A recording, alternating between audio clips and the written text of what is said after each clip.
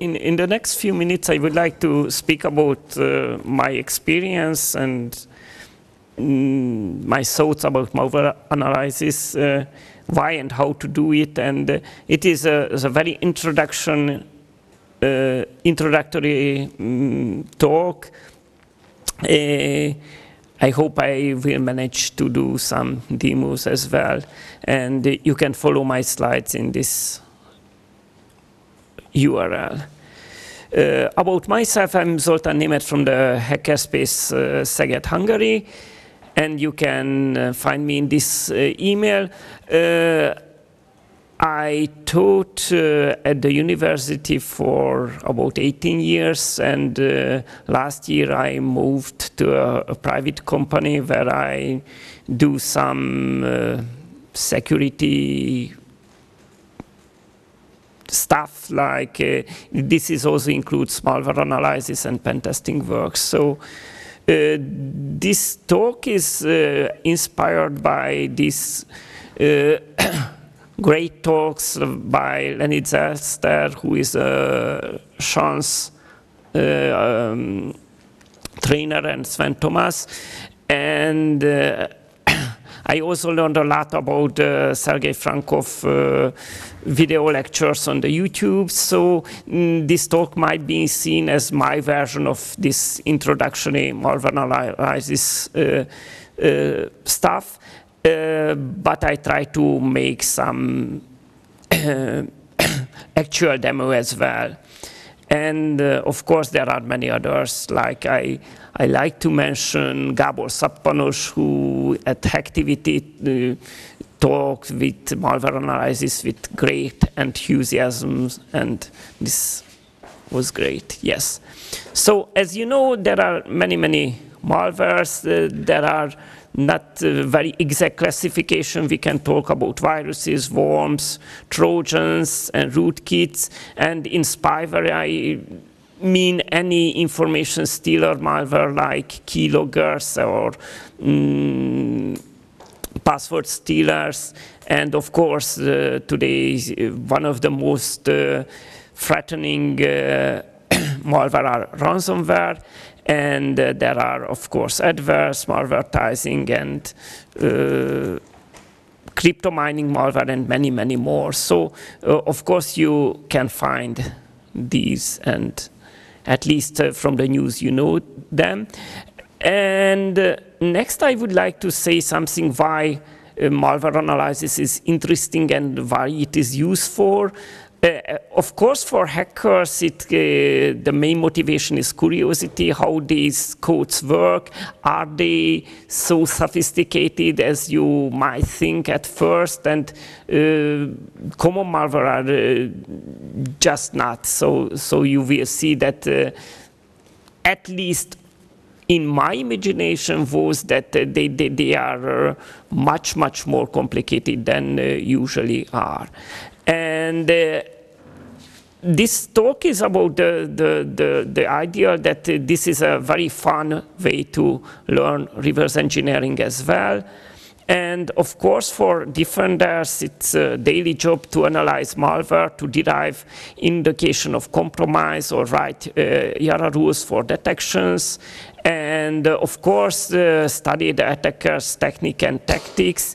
And also, it is very important to understand the security products and their limitations. And this is very good for if you will see that we will see a sample that only about 20% of antiviruses recognize them as a malware. So there are certainly place for improvements or security products. And of course, for offenders, it's also important to study malwares, to learn new attack tactics and bypasses, and to gain some first-hand experience for security awareness trainings. And I think besides for personal security, you will see that it is not a real magic to do. So Another thought can be that it is, as I mentioned, easier at least to start this study than you might think. And today there are many, many good tools and online services, so I will show you some more, probably my personal preferences, and probably not the latest or the best ones, but those that worked for me. And I found that when you analyze a common malware, it is important to notice that they are hiding for automatic detectors, antiviruses, or EDS, EPS devices, and not from human analysts. So of course, there are some obfuscation and some tricks in them, but you can overcome with these if you determined enough. And I think malware analysis is also good because it has many levels. So both the malware have many levels of sophistication. You can choose one easy and well-known malware to analyze at first, and you can get the levels of EPT malwares later. And not just malware codes are different, but the level of our understanding as well. So it is probably very easy to answer the question that one code is malicious or not. And this is the first level of understanding. And later, if you would like to see how it works, you can determine the main behavior of the code. And if it's not enough, then you can go inside the code and analyze it more precisely and write some script to emulate them and really understand. But you can choose what is your goal and what is the level of understanding you can or would like to reach. And as I mentioned, with some patience and determination, or my opinion is that malware analysis is devoted to success. So it's only a matter of time and determination whether you can analyze some codes and really understand it. The next things I would like to mention is the so-called pyramid of pain, and this is from a paper of David G. Bianco from 2013. And this tried to answer the question that how hard is it for an attacker to change certain indicators of their malware. At the bottom of the pyramid is the hash values. You know, it is very trivial to change, just adding or changing some byte at the code without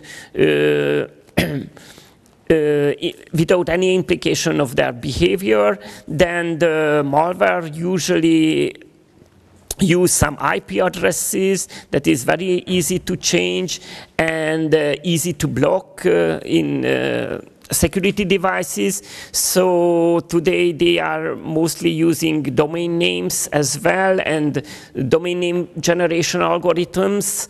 And it is harder to change, but still less annoying that the network and host artifacts like, for example, the name of the files or the registry values or some mutexes.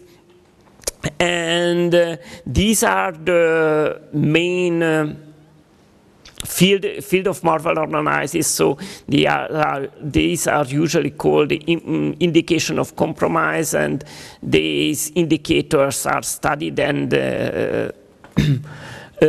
written in threat intelligence feeds and shared between antivirus companies and defense agencies. And then we'll get the tools that I mean can be some form of obfuscation technique or some,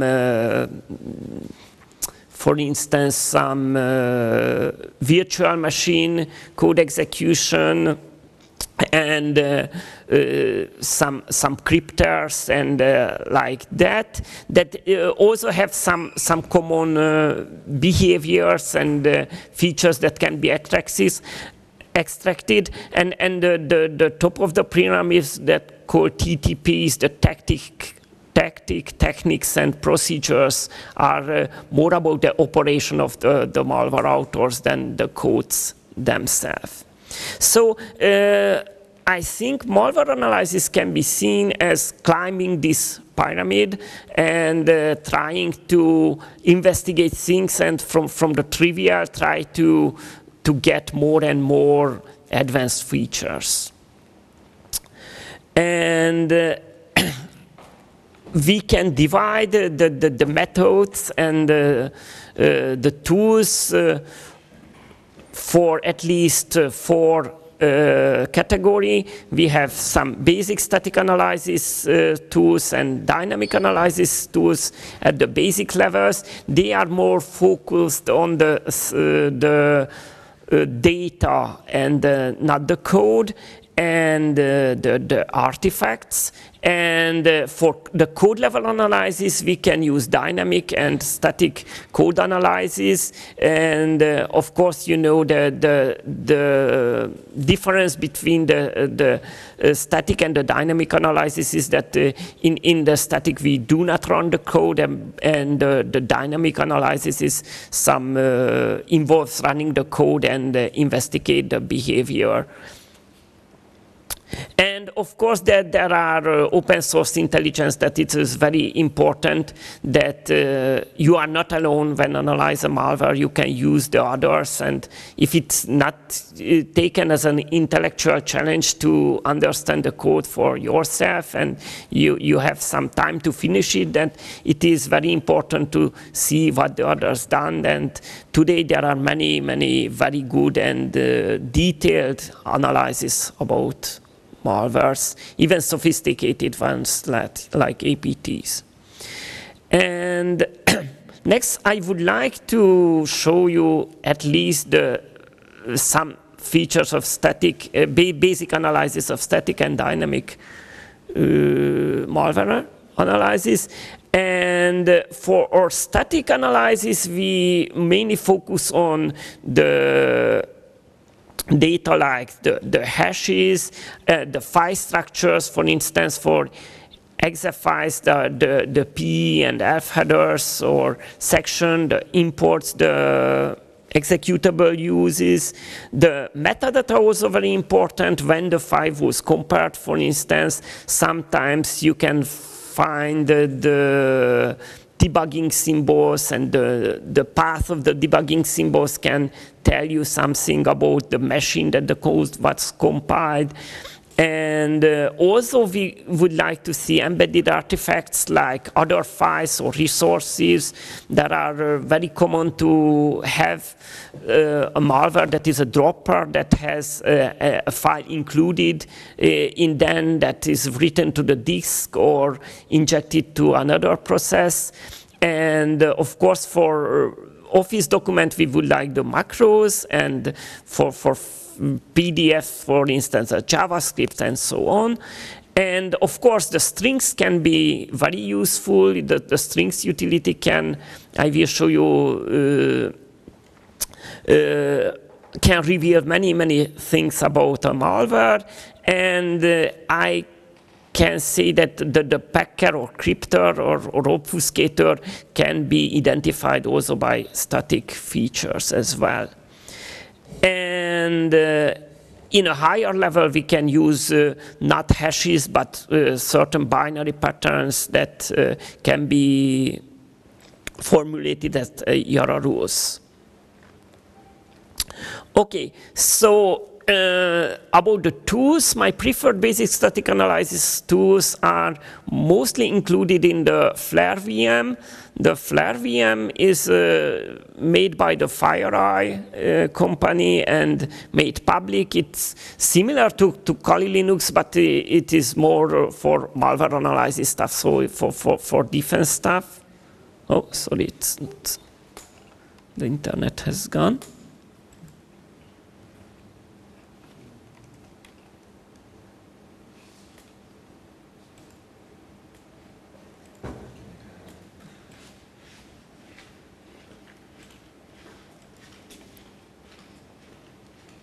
No internet?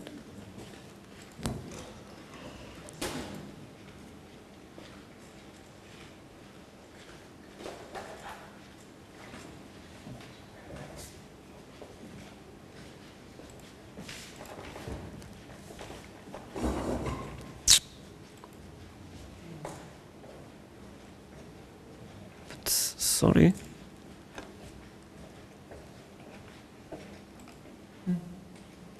Do you have internet?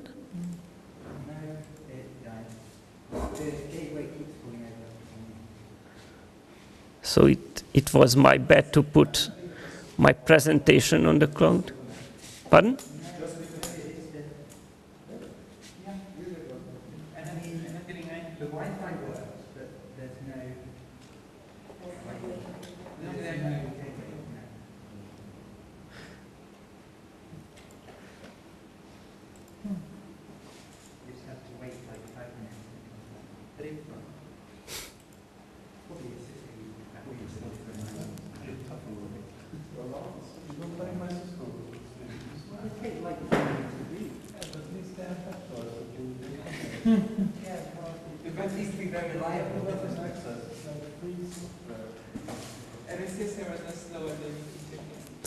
Never mind, I probably can take my demo part here before the internet comes back. So the demo will be that let's analyze a real malware that I've downloaded from the Malware Bazaar sharing sites, and this is a document. So yes.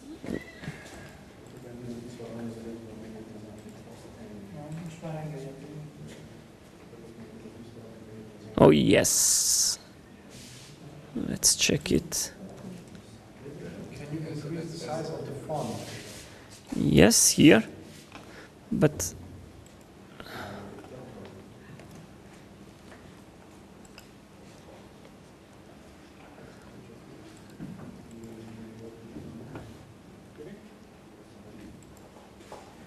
okay, so I would like to use the Flare VM, which is a complete virtual machine. It is very useful because you can revert it after an investigation, and more importantly, you can get back to exactly one point of your analysis. So it can happen with me that in a debugging session, it is very important to have some fixed point when I was on the right track, and if something went wrong, I could go back. And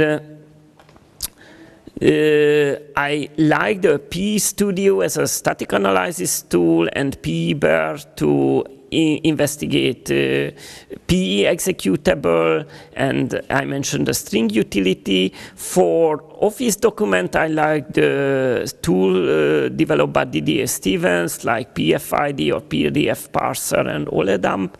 And of course, the EXIF tool or binwalk to get included files or so on.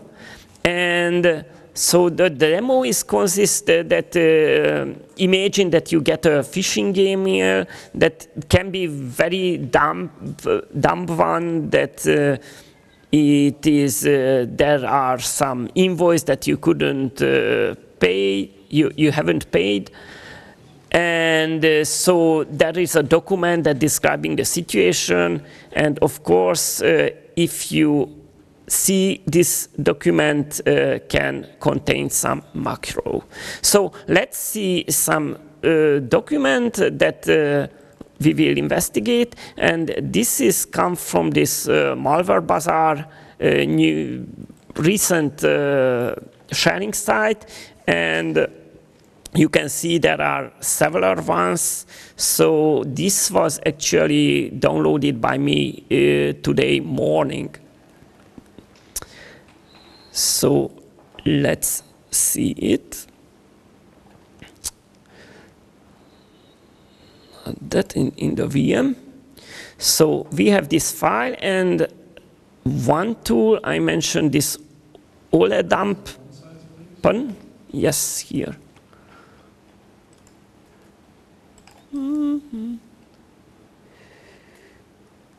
Properties, font. Is it enough? Not. But I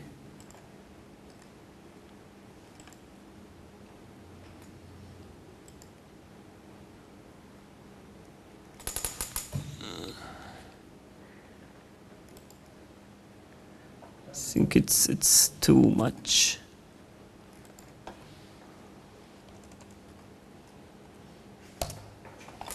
Okay, and I can make it bold as well. No? Okay. Okay. So let's see if I just run all dump, that is see the objects included in this Word document, and it also identifies two macros as the sequence 21 and 22. So if you need some help, you will see somewhere the select attribute that can be used, and it is also useful to, if you know that it is a VBA script that use the minus V, that's VBA decompress. So just select 21 and VBA decompress of this file, and we can extract the macro, and you see it is somewhat obfuscated, but does not contain any obvious malicious behavior. And you can also notice this something obfuscated or encrypted here because it's a long string. And it is important to notice that there is some split operation somewhere here that also use this string. It can be important later.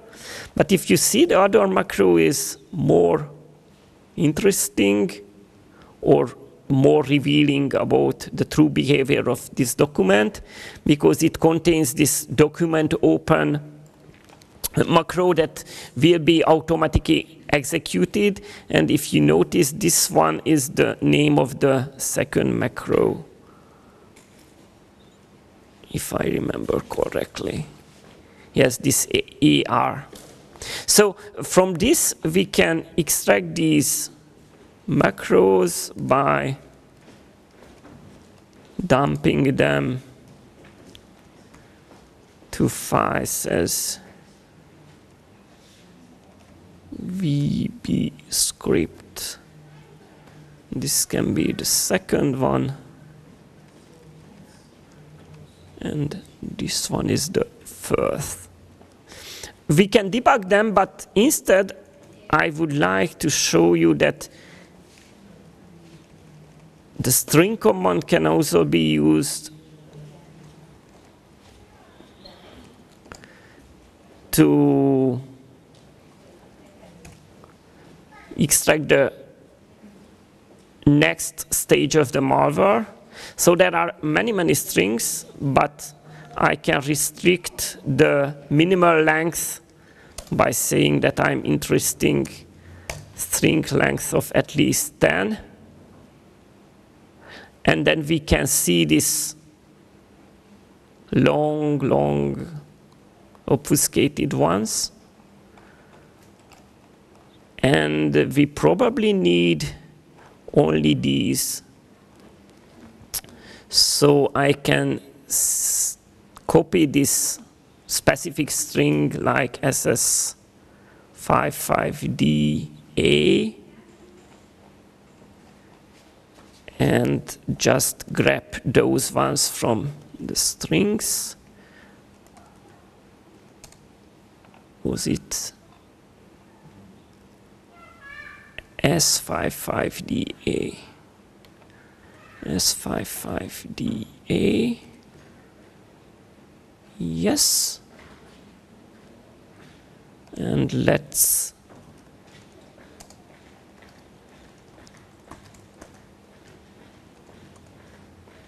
copy them into a file. And the next tool I would like to show is the cyberchef. If I take this obfuscated string, I can easily make some modification. For instance, if we observe these strings, we can see some repeated patterns. And for instance, we can see that this 1,5df until the end of this closing bracket, and we can replace them as not a regef but a single string with some stars. Then it can be revealed that it is basically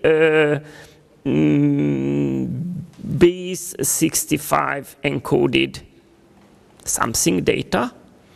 So if I made some modification because it has some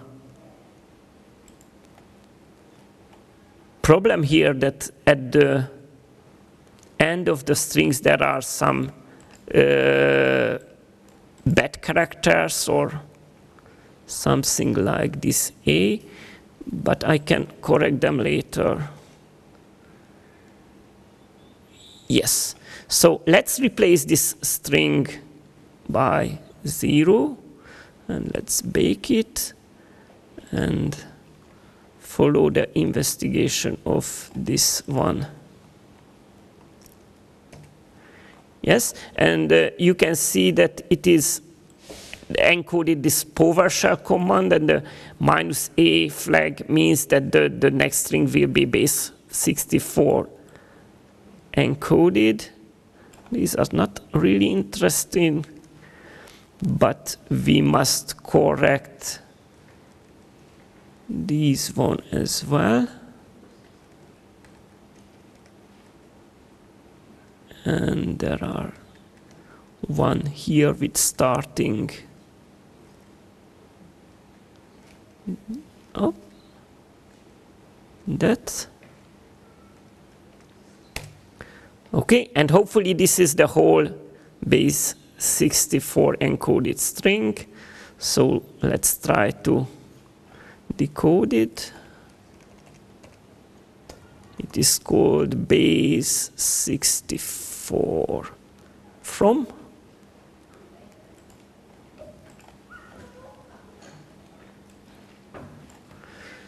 Yes, and you can see that it is certainly a PowerShell script, but we can beautify it by something called decode. Yes, this decode text, because it uses UTF little endian encoding. Yes, and it can be seen that it is still obfuscated because of this concatenation of subwords. So it is very easy to read off also from that by replacing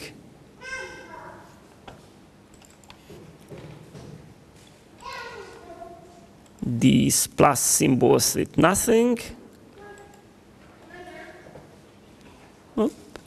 It is not regef, simple string, yes. And we can also read of the standard backquotes that is generally used to obfuscate PowerShell script. And we can make the last thing that we can replace the .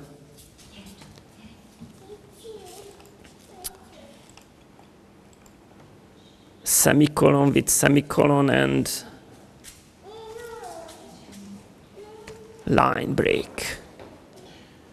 So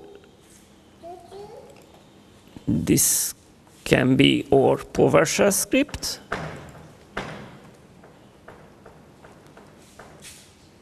Hop. I did something wrong.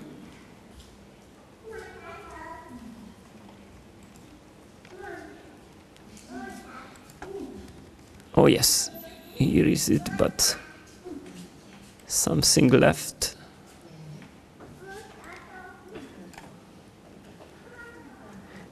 And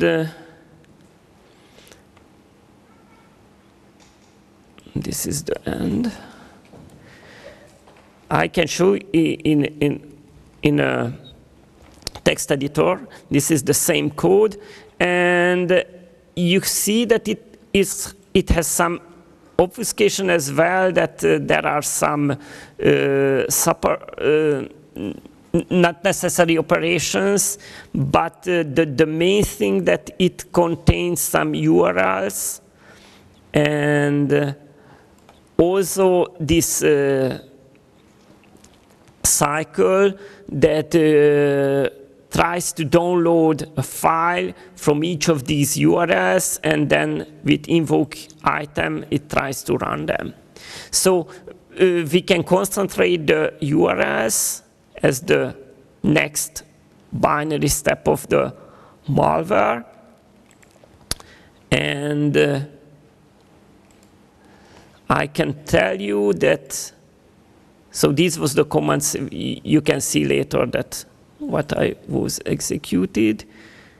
We used strings, and at the final strings we have this downloader PowerShell script, and with some easy deobfuscation we get the following URLs. And I checked that today from these 7 URL, 4 was working, and 4 can be used to download some PE executable M1, M4, and 5, and M6. And one URL was flagged as a phishing site.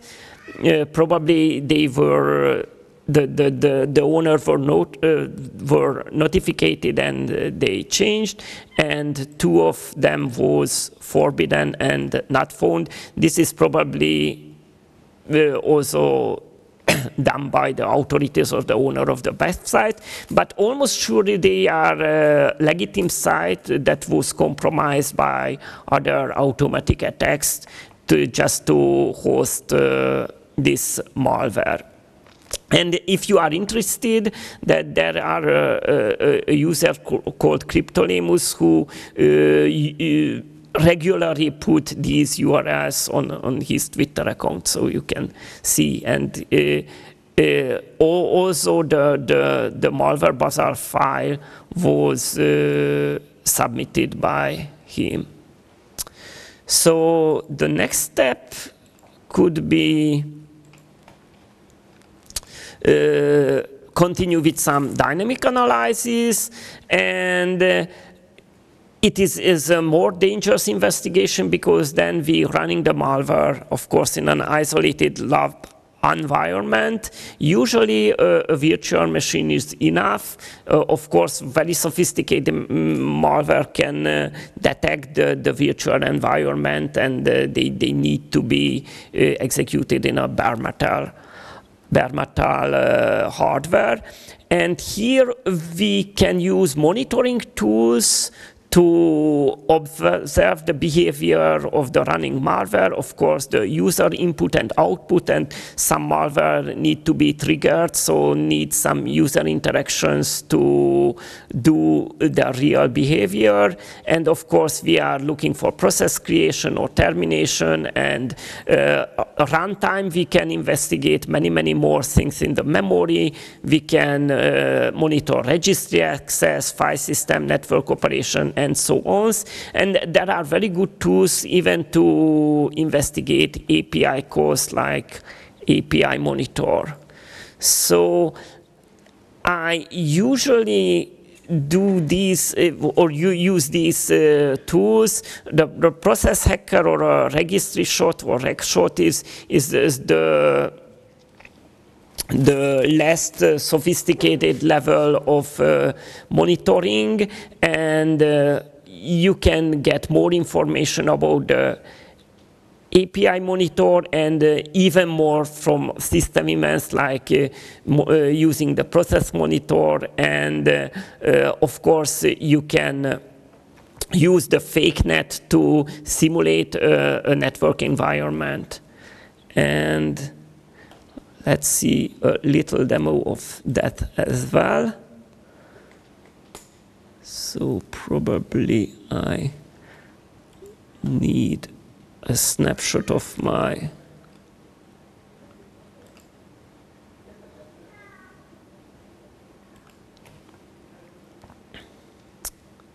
I hope it will work, because there are some randomization in the malware, and I even do not know the file name that or the process name that will be created, because it changes by any execution.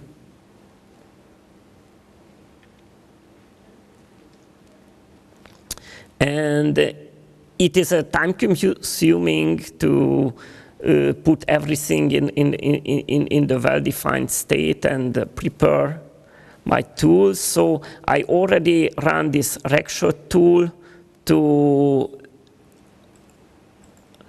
store the file system hashes and all the registry keys. And after running the malware, I can use a second shot and compare the two shots to see the changes.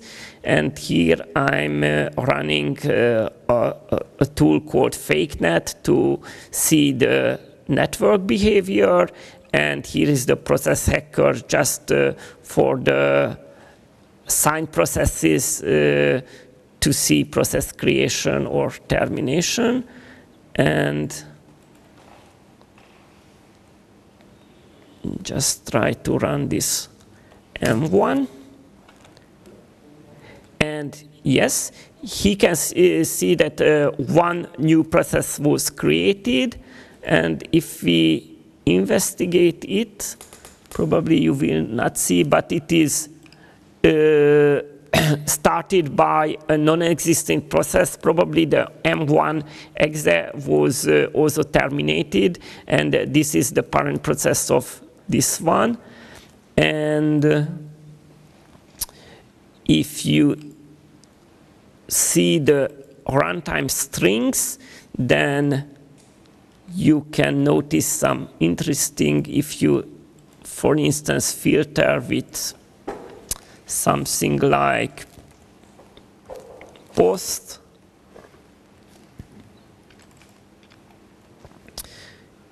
you can see post queries with strange URLs. And the other thing that can be noticed, that if I looking for something .exe, I can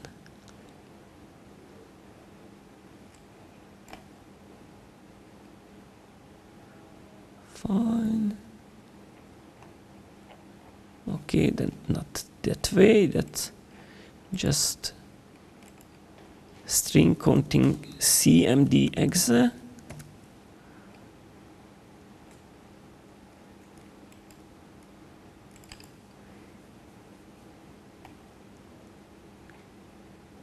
Not that.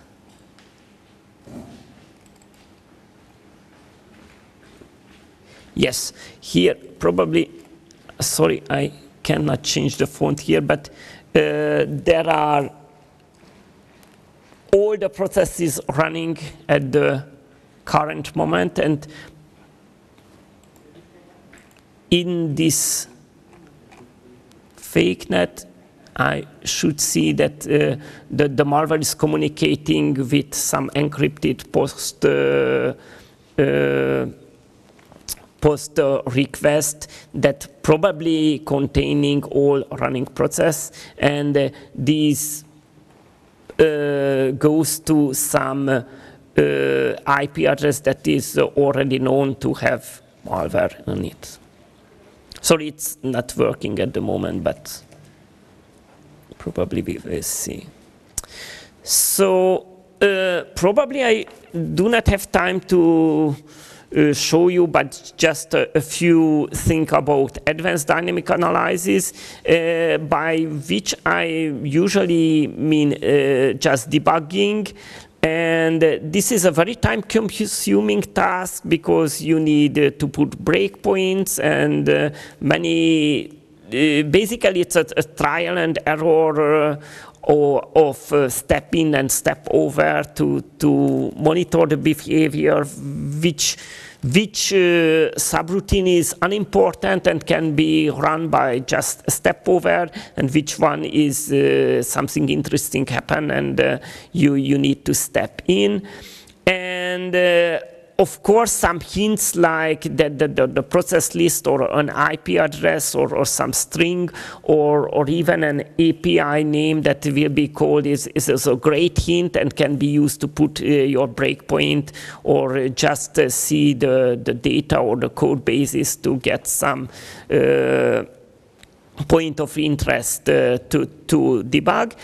And of course, you almost always could not debug the whole malware. You must concentrate in interesting code parts like API codes or memory writes or something. And here also the annotation of the code is useful. You can give names for the procedures or certain data or memory cells. And I like the X64DBG because it can handle 5 memory dumps, and I can put hardware breakpoint to them and see the changes as well. And unpacking is very important as well and can be very or more easily run dynamically, because if you put the breakpoint in a good place, you can dump the other stage of the malware, either the injected process or the exe file written in the malware. And I also found that the skill hide is very useful for malware that do some sandbox detection, because it emulates the things that it is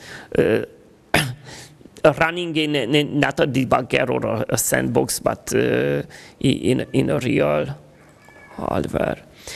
And of course, the real reverse engineering is the advanced code static analysis.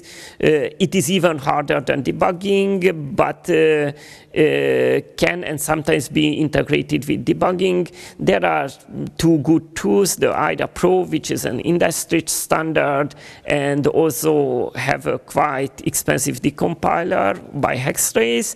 And the NSA2, the GIDRA is at the moment does not integrate with the debuggers, but instead it is free and has some decompiler as well. And I found that in a2b2c2 Pro you mainly work on the assembly code and try to annotate at assembly level, but in GIDRA you more focused on the decompiled C-like code and try to make the C type and the name of the parameters, the number, the name and the type of the parameters and the function call, and can be very, very good tool. If you like to see, there is a guide called Gitra Ninja, and it has some very, very good videos on how to use this tool and what this tool is capable of. These tools are both very, very sophisticated, but you do not need to know every feature of them to use them. So with some practice and some YouTube guides, you can use them as well. So my concluding thought is that even with this basic static and dynamic analysis, we were able to reveal some main working of the observed sample. And this is very typical that today's this is a banking malware, by the way, is starting by a phishing email that contains some VBA macros that, of course, the user must enable to run. And then the macros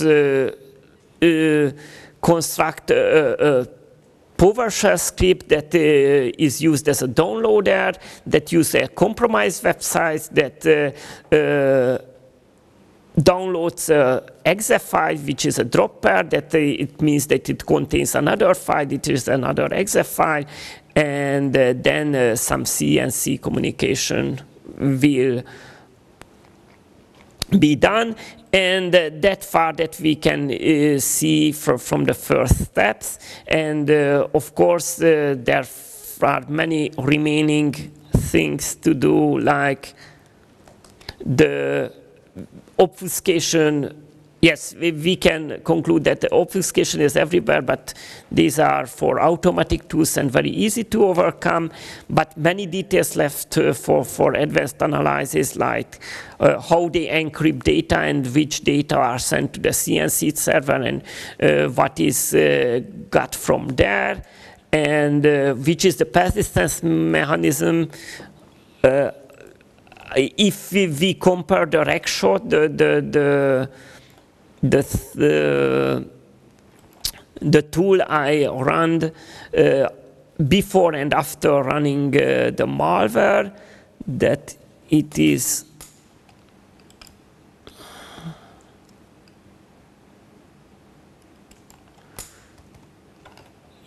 written that we can see that with many changes, because the Windows is very chatty, we can see that one folder is added.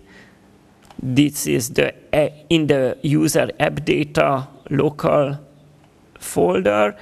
And as we seen, this file demo m1exe was deleted, but a new one called this is written and executed. But here I haven't seen any sign of persistence, so no scheduled task or service was created, probably because there is one more step of doing some privilege escalation, and probably it is done after downloading something from the CNC server. It can be investigated later. And of course, there is possible further operations can be seen of this malware, and many more. So probably that's all I wanted to see and show you. I do not consider myself a very expert of the subject, but from this 1 year that I deal with malware, I found that it is a very challenging but also very fun and interesting subject. Thank you for your attention. And question, of course. Yes? Parancsolj. Yes? I have this question. You showed this CyberShape, or whatever this site was called. Yes. The decoding and stuff. Yes. But I wonder if I have a client and I have an NDA, I don't want to upload any stuff to... You do not have to. You can use it locally. Of course, you know that it was made by the English secret agency. So like Ghidra, sometimes the agencies do some and share some good also for hackers. And I found this tool is very useful or easier or faster than writing your own scripts. So it's from GCHQ? Yes. Okay. You can download it, and you usually put. If I download it, do I download an opaque binary? No, it is some JavaScript. So I can show you. It is just here it is. It is just a folder in my library, and it works quite well as an offset or offline tool as well. There's no other questions. I have another one.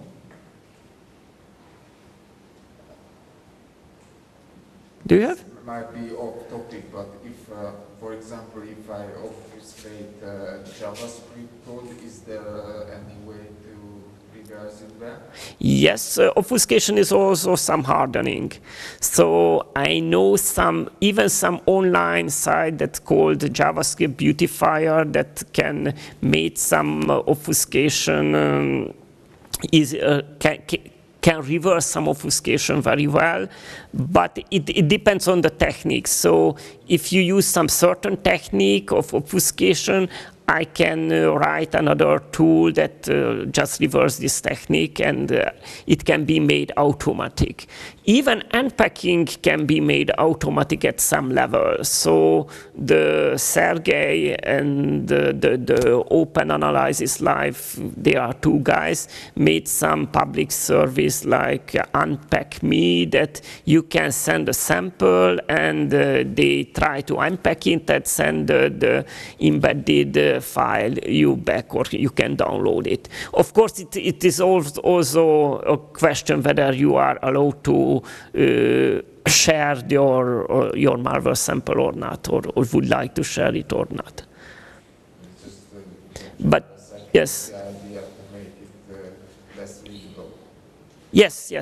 So obfuscation is, I think it's a hardening, but almost never a really gate of forbidding something. I think it's a binary obfuscation, like making a whole virtual machine that some software protector tools like Temida and VC or some protect. So some protectors that made by to protect intellectual property. So you need to give your binary to some customer or client, but you do not want to share your code. These are sometimes used and can be very hard to reverse, even in malware. But I usually see that it is a very high level, so an average malware will not use them. It is very so it's easier to bypass antiviruses without such sophisticated tools or cryptors. But we can face that with the fact that in the darknet there are tools and services that just cryptors, and there are such services that you send the bad guys your binary files, and you can download such version or crypted version of it that functionally equivalent, but no antivirus will find it. And that they change the crypting and the obfuscation so that they can guarantee that as a service for a level of time, no antivirus will find your malware. And it is sad. So, but we must face is that the antivirus technology is very limited, or can be more easily bypassed than the average person or the customer thing. Yes? I was wondering, when you downloaded the sample, did you know that it's an emotet sample? Yes. Okay. Because it something and then it turned out to be emotet. You were looking specifically for Emotet? Yes, it was because I know it is. I think it's important today because there are a newer wave of Emotet. They are starting to making the new version that is called Epoch 3 that coming, and that there are some. You see, there are many Emotet sites, and one of the most important or well-known malware at the time. And Emotet boring? pardon? Isn't Emotet boring? For me, it's not, because I'm not so. If I would have done it from decades, that probably I said that it is boring. But they are also evolving. So the obfuscation sometimes changed, and the decrypting some changed. And to tell the truth, I was not very good at the basic dynamic analysis, as you have seen it. So I haven't done it in 2 days. Probably I will need. I wasn't able to run it or study it really in the debugger, because they quit from the debugger. They somehow detect it. Probably I will see that how can be. Yes. And the agents Tesla is also a favorite one, but it is, I think, is easier to investigate because of written in .NET. And you probably know that it is very easy to reverse .NET code, or easier, at least.